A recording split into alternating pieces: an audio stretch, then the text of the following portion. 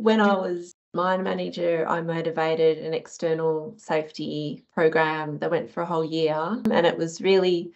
examining the beliefs of people, because if you've worked in industry or at a site for your whole career, there's things that you just accept are just part of work. For example, like a chip hazard underground, that, if that happens, what can you do about it if you have uneven surfaces? So it's actually, that was a really powerful tool, because it meant